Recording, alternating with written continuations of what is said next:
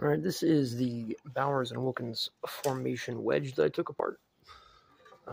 This is the, as you call just the inside chassis of it, the enclosure. This is the bag part. We've got the grill sitting up over there in that box. This is the back part of the heatsink. These are the enclosures for the speakers and tweeters. Here's the bottom. Here's the top little instrument for a little touch panel for selecting different features. Here is the power supply and the amplifiers and all that stuff.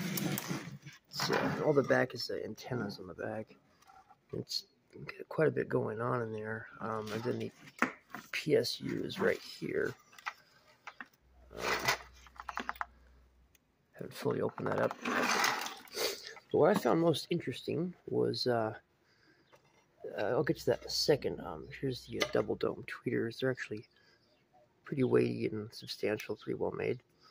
But what really kind of got my attention was these FST or whatever, allegedly from their 600 series, these proprietary drivers for the mid-range.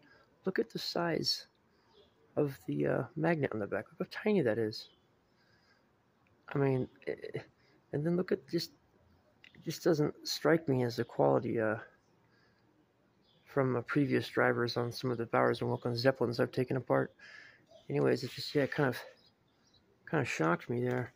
And then even more interesting in certain ways is here's the sub. Look at that. I mean, I don't know if that's for, you know, for to have longer throw or whatever, but I mean, that is one absolutely funny looking subwoofer. Anyways, that's all I got for you guys today. Yeah, bye-bye.